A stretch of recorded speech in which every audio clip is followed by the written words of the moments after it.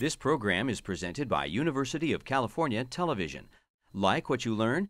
Visit our website or follow us on Facebook and Twitter to keep up with the latest UCTV programs.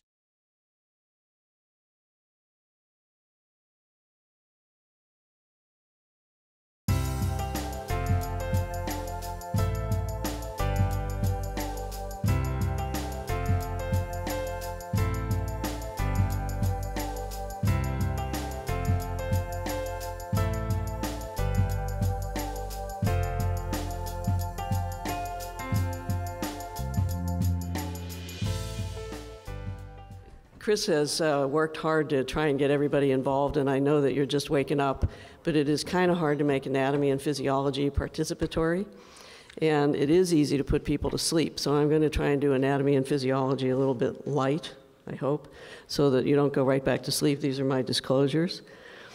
So there is nothing new about the fact that the tear still occurs in the same place. What is new, or what has been evolving over the past decade or so, is the knowledge of the molecular and cellular level changes that occur that allow the dissection to take place in the first place and then to propagate or extend into the chronic phase. Now, I'm not going to bore you with all the details of that. There are some lovely summary articles, and I'll have some references at the bottom of the slides as we go along. But the original concept of sort of cystic medial degeneration is really far too broad and uninformative.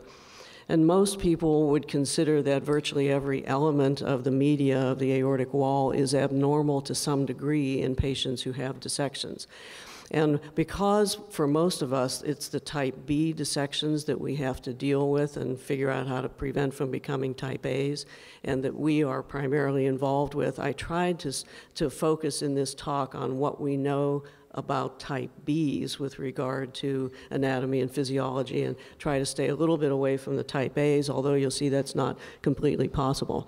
So in dissections, there's smooth muscle cell loss, there's fragmentation and loss of elastic fibers, and accumulation of abnormal proteins or abnormal amounts of proteins in the areas of the aortic wall with cellular depletion. The resultant progression undoubtedly reflects an interplay of a number of different factors, including the hemodynamic stress, aortic injury, chronic inflammation, some degree of genetic propensity, and then epidemiologic risk factors. And exactly what the balance is of that is among the things that people have spent a great deal of time trying to work out. You'll recall from all your old anatomy books that the media consists of elastic fibers and vascular smooth muscle cells interconnected by collagen and a bunch of proteins and the various adhesive proteins. And when functioning, all of those elements confer a degree of elasticity and tensile strength, sequester growth factors, which is something you probably don't think of a structure as doing, and then form structural interactions that create a normal, healthy aortic wall. But in dissection, virtually all the elements of the aortic wall, of the aortic media, show abnormalities, and abnormalities in all of their multiple components. For the elastins, the fibers, the microfibrils, all of their associated proteins, and the interface proteins. Collagen is not only abnormal in type, but in deposition, and it's disordered. You might think that there's less collagen deposition. Actually, there's more, possibly creating a stiffened aorta that is more prone to dissection and more prone to extension of the dissection. Smooth muscle cells die off, resulting from an imbalance between pro-apoptotic factors and anti-apoptotic factors. And the phenotype changes from contractile to synthetic, which is not the normal state for the aortic wall. And then, as we mentioned, the proteoglycans and the glycosaminoglycans all are, or not all, but are commonly increased and deposited in areas where the dissection is most likely to start, which is kind of intriguing that those points where the tear is commonly located is also the place where these abnormal proteins tend to increase in concentration more commonly. Increasing the concentration of these abnormal proteins in the layers of the aortic wall is a little bit like trickling water between two cement slabs. After a while, the cement slab starts to move, and that's exactly what happens with the aorta. In addition, all the usual inflammatory markers are there and implicated in the process. There's evidence of hypoxia and increased tissue oxidative stress, an excess of proteases, and you're all familiar with the role of the MMPs in this process, and abnormal pathologic signaling, of which the two most prominent pathways are the TGF-beta pathway and the angiotensin II pathway. So that's about as much of the cellular level anatomy as you can probably tolerate before the caffeine begins to wear off a little bit. So in terms of the distribution of dissections, type Bs are still relatively infrequent in comparison to type As. There has not been a shift in that, and it still accounts for approximately a third, quarter to a third of all the dissections. What people have begun to pay a bit more attention to, although you can tell by the age of these references that it hasn't really taken the literature by storm, is the fact that not every dissection is the same as every other dissection, and that there is a continuum of the pathology in the aortic wall, all the way from minor dissections with no subintimal or intramural hematoma to the classic true and false lumen dissection. And it should be fairly obvious that all of these different morphologies will likely behave differently. So if you're trying to establish what the treatment should be, it really makes sense that the patients and the subject group should be better defined than just simply by A and B, that one should also look at the degree of the proportion of the pathology represented by the study group that you're working on, because the natural history and the appropriate intervention are likely going to be different for all of these groups, and yet it's only within the last few years that people have begun to focus on that more than attempting to sort of treat all dissections as the same. I'm going to talk a little bit about some potentially prognostic factors once the dissection has occurred, but I'm not going to go into it in great detail because Dr. Hiramoto is going to be talking about this in the next talk, trying to figure out when it's appropriate to treat type B dissections by looking at things with prognostic potential roles. But people have begun to look at the location and the morphology of the tear in the aorta.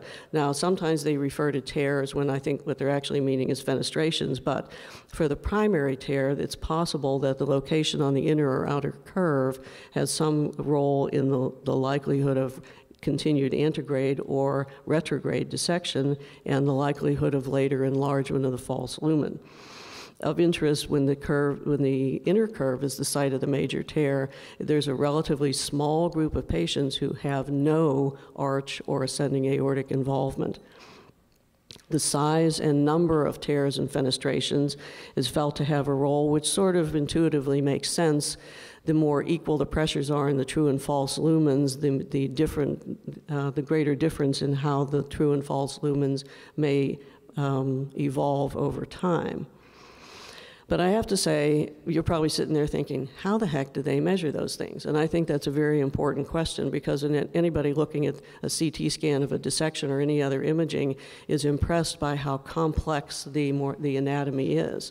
So trying to measure and establish the morphology of these tears, I think, is something you really have to take with a grain of salt.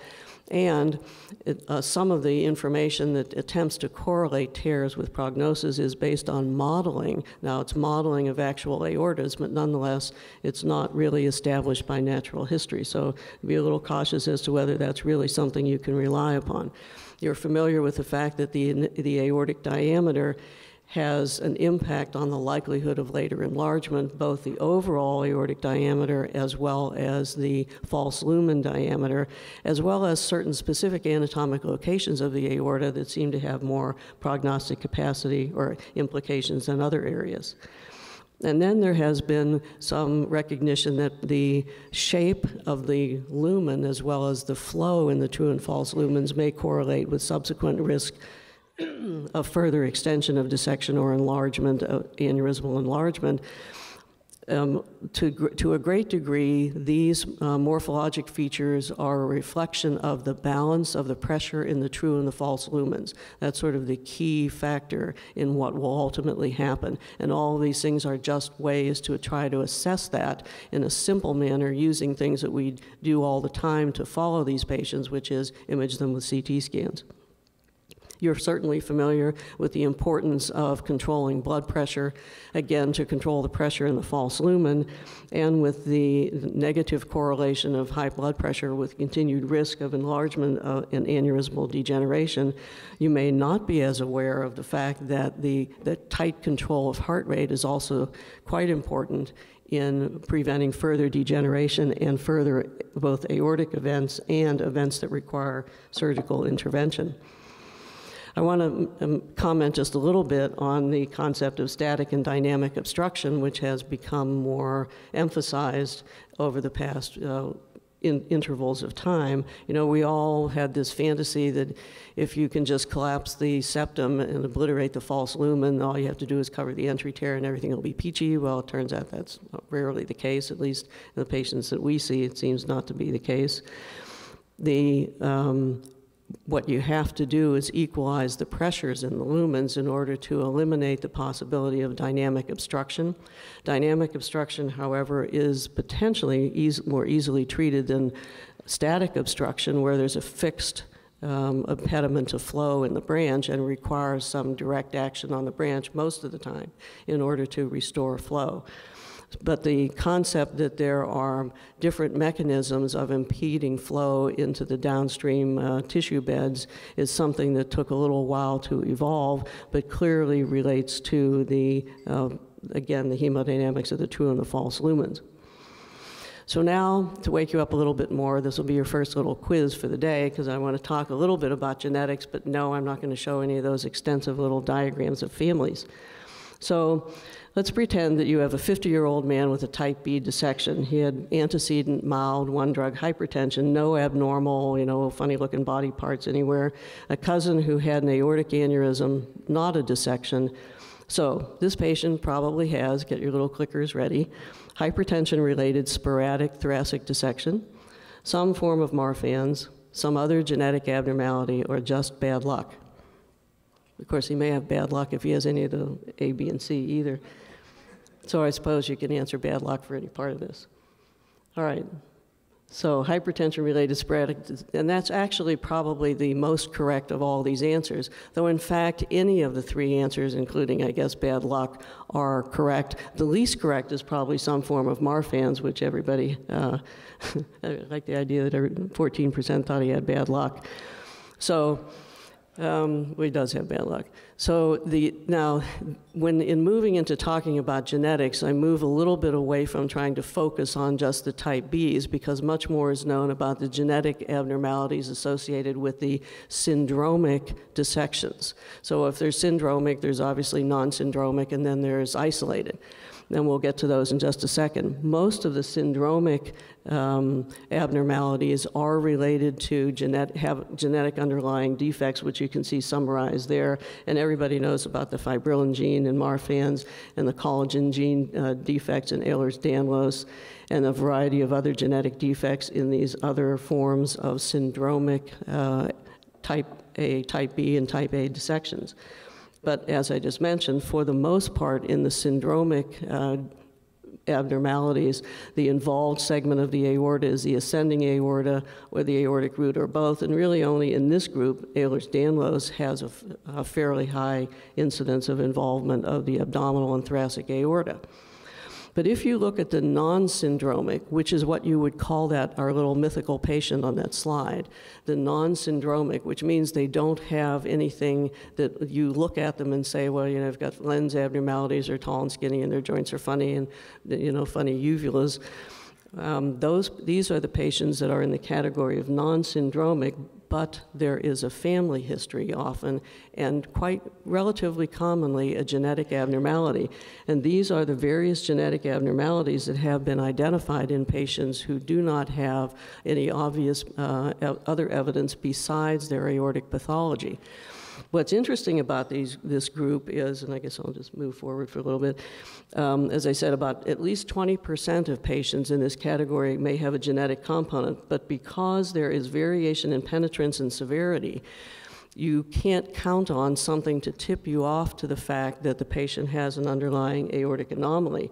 As a consequence, about 50% of the patients with the most common genetic variation that is non-syndromic, which is this ACTA2, it's alpha-2 actin gene deficiency, will present with thoracic dissection, and about 25% are fatal.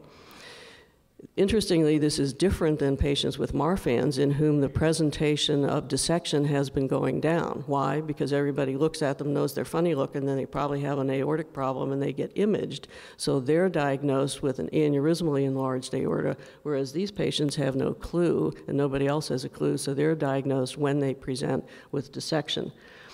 And I've just listed the relative percentages. They're still not the most frequent form, as you all honed in on with the little quiz. The most frequent form is just the isolated dissection. But it's frequent enough that you need to think about it, and particularly if there's a relative who has an aneurysm of any type. So these are just a few other the genetic abnormalities.